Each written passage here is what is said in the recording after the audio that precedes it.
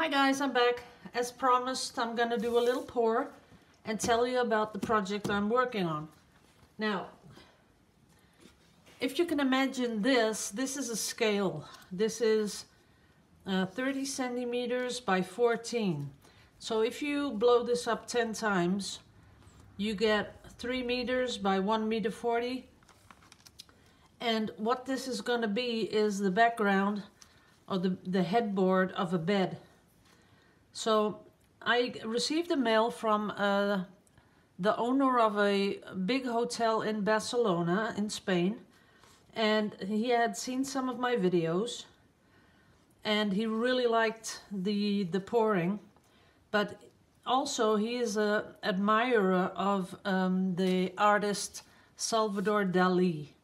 And I don't know if you know the artist. If you don't, please go and look, because he is amazing. And it's Salvador Dali. And if you only do the last name, only this one, you'll get their artist Dali, and you'll find it. He does these amazing paintings of those clocks hanging over branches, and like these horses with very long legs and all kinds of stuff. It's really beautiful.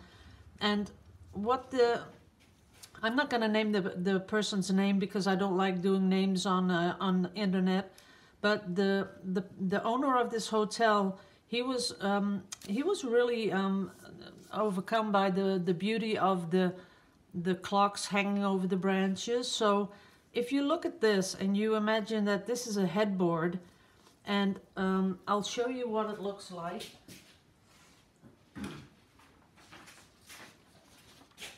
This is one made out of, I think it's cardboard or something like that, but as you can see, 3 meters, and then this is 1 meter 40.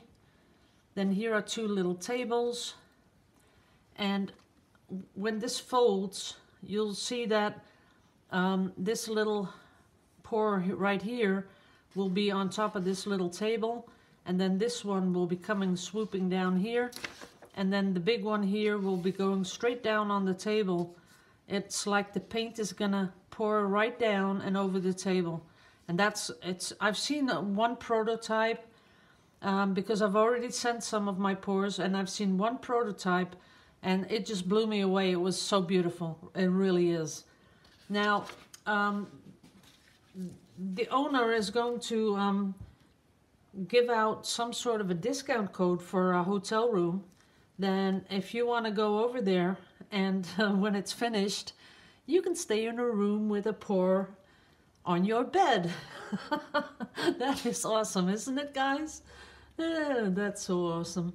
So there's something like 7 floors of rooms, and he's in the process of mixing and matching and looking what he wants on the beds. So he is sort of an artist all by himself, because he does the color coordination, like everything has to fit, like the bedspreads and the carpeting and the light fixtures. Everything is going to be, you know, something amazing. So when you walk into a room, it should give you a total feeling of calm, you know, that you come into a room and it's sort of like the sea, but sort of like art, and sort of like everything all together, all bunched into one.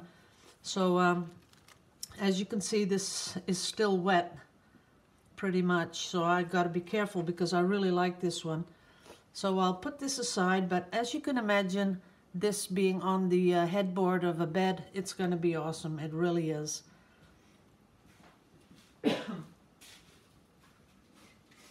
And over on the tables, I have, like, I don't know, I think I poured 20 here this afternoon.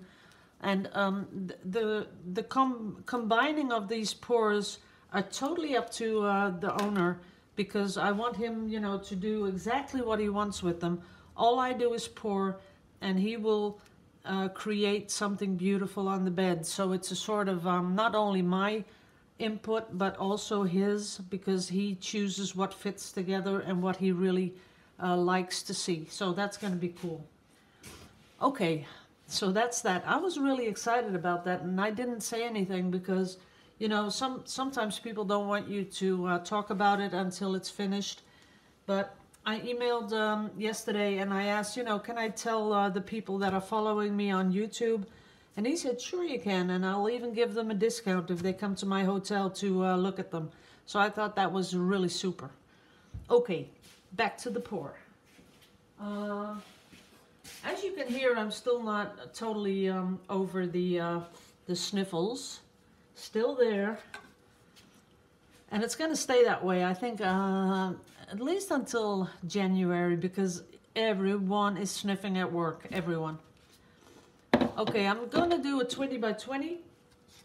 And like I said, I have started doing like a pour with speed. And maybe that's something that you can try too. Because sometimes people, when they don't get the cells and you put a little bit of speed in the paint, you get better cells.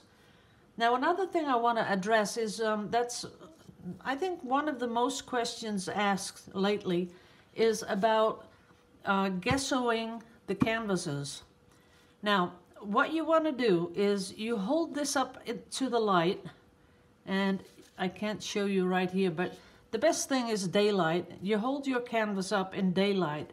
If there is just one little tiny little pinhole that you can see through, you need to gesso, because that's a telltale sign that it's not totally, you know, closed.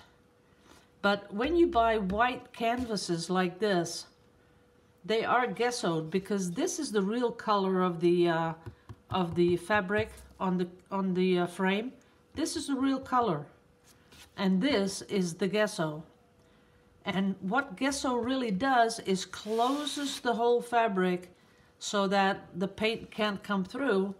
And that's what you want to look for when you look outside. You hold it up into the light. You can see a little bit here where the light shines through, but you can't look straight through it. If you see pinholes, you need to gesso. So that's the thing about gesso. And I check all my canvases. They don't have any holes in them at all. I'm going to start off with a lot of this beige. And I'm going to empty out all the cups.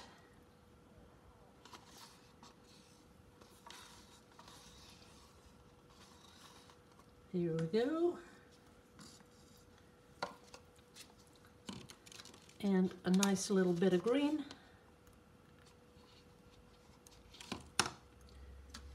And a nice little bit of blue.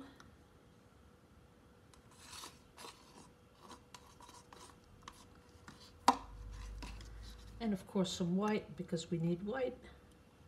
And a little on top.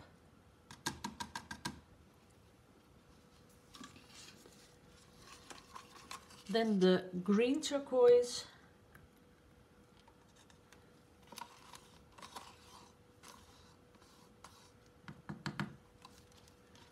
And I want some dark blue for the contrast. Ooh, that's a lot of paint, but doesn't matter. This is the last of it. Tiny little bit of blue on top. And the last of the beige. Now we have a nice full cup of paint, and I am going to give it a quick swirl. It's all Winsor & Newton, and there is 4 drops of silicone in every color, and it is mixed with Vallejo pouring medium and Vallejo gloss medium, a little bit of Floetrol, just a dash, all mixed up, a little bit of water to get the right consistency, and then I add the final drops of silicone. So here we go. Ooh, that was fun. Now let it go swooping all over the place. I think this is going to turn out really pretty. corner covered. Oops, there's a corner. A little bit of a corner exposed here. And we're good to go. Oh no, here's another corner exposed. Now we're good to go. And I'm going to come in with the torch, of course. I do like the big cells. Maybe I should just torch a little bit.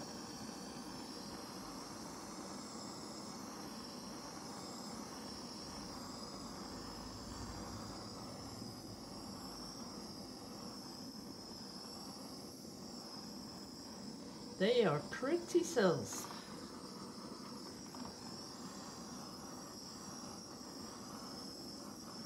Maybe just like this and leave that because I really like this.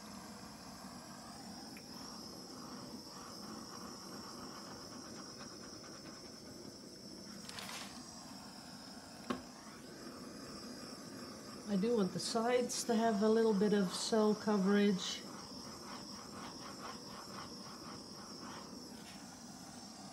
Wow, these are some awesome cells, I can tell you that.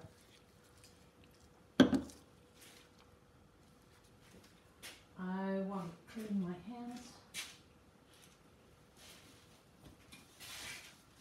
because I am going to add a little bit of glitter. Yes, I am, because I like it so much.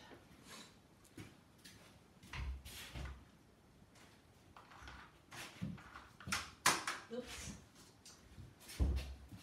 And I'm going to put two together. I'm going to be using the blue holographic glitter. That's this one. See that? And I'm going to use the green, the really fine glitter.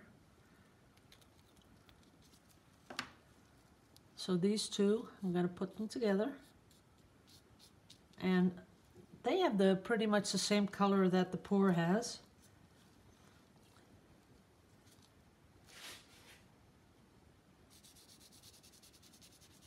And I'm only going to put it over the bit where there are cells.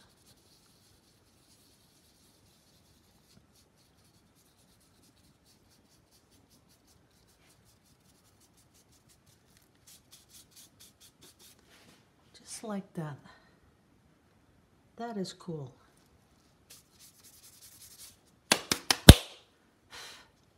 That's where the most of the glitter is. A little bit here, a little bit there. That's sweet. Wow. If you see it up close, let me get you in focus here. There we are. Look at those cells. They are beautiful.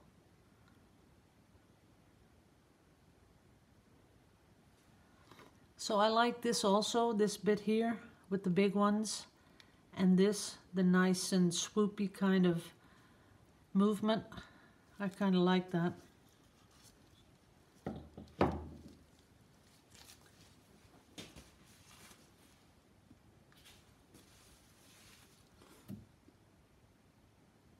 There we go. Now I have to get a little space for this. So hold on.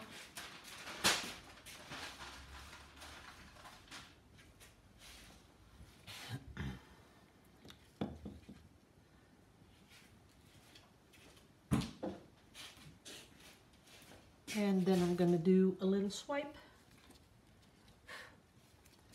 I'm just going to do two, no more than that. That's more than enough. Going to let this come down.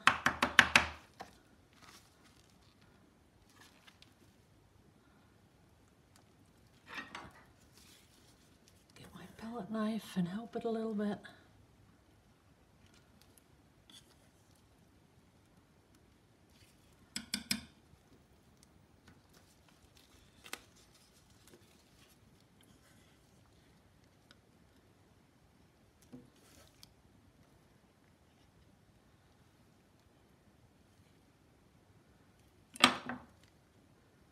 There it is.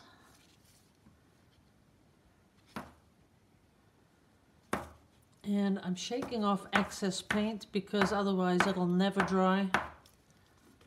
That That's nice.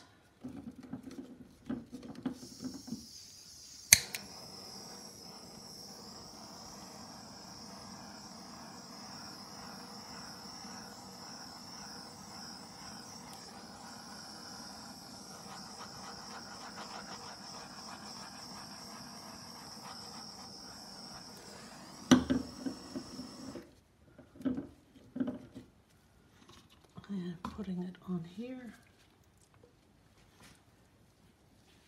And I'm going to be using this for jewelry. I know, I have 6 million of these. I'm sorry. So I want to dust it just a little bit.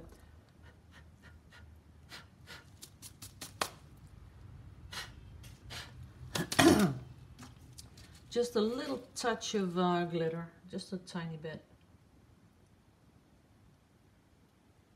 A little bit down here, a little bit up there. Just to give it a hint. You can't, almost can't see it, but when you turn it in the light, when it's dry, it'll be beautiful. So I'm gonna take a cup and put this one away.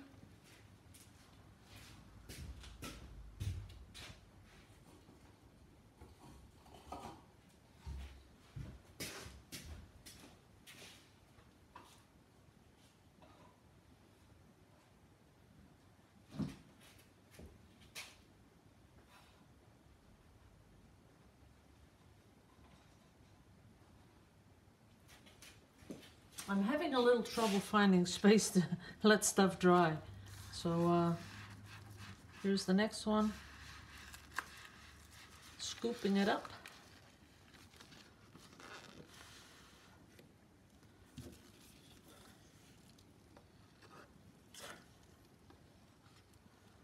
Letting it come down.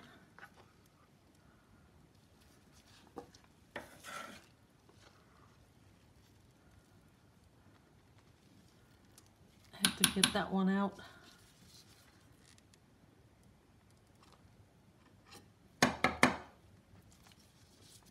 That'll close up. I'll just help it.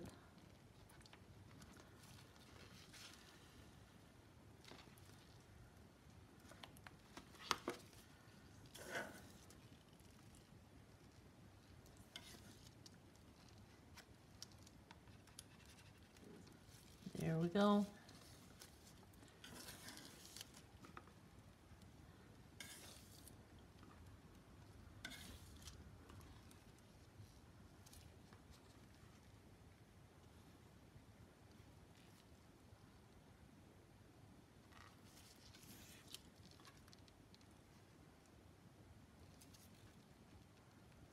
Ooh, I like playing with paint. I don't know what that is, but it's like playing with mud, I think. Okay. Now we let it swoop down and tap it like that. Get all that excess paint off. That's it.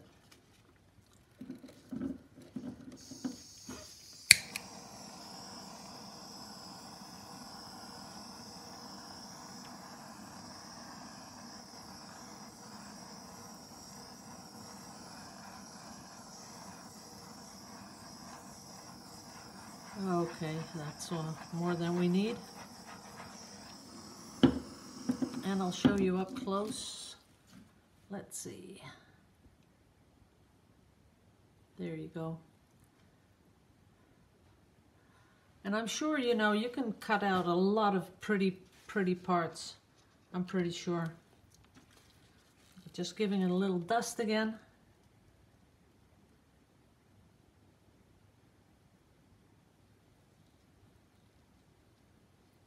There it is, ready for it to dry and make some pretty jewelry. See that? A little dust of glitter. And I'll have to go find a place to put it.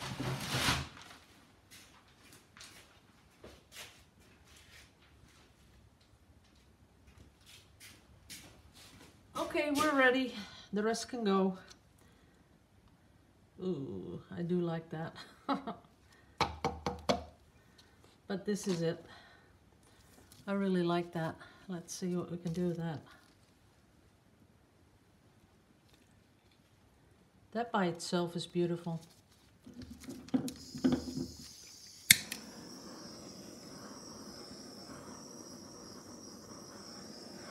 Just want to torch it, you know. If you see something like this, all you want to do is torch, right? Let me get you up close. Oh, can't touch my hat. Let's see where that thing is, if I can find it. Nope. Yep, there you go. That is kind of cool. I like this bit. Really nice. Too bad we can't save it. Oh, maybe we can. Shall we try that? Because this has all got to go.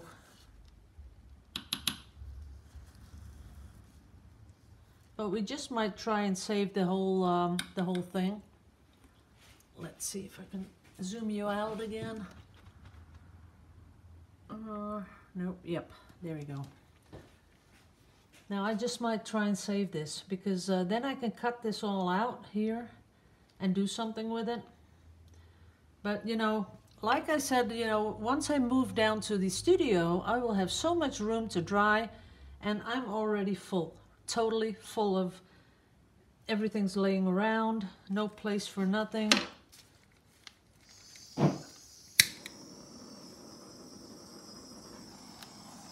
Okay, that's it. I'm stopping. Okay, guys, thanks for watching. I'll see you all back on Saturday. I will be emailing the people that have won the giveaway of November. So I'll see you all on Saturday. And I love you all to pieces. Liebe euch alle. See you later.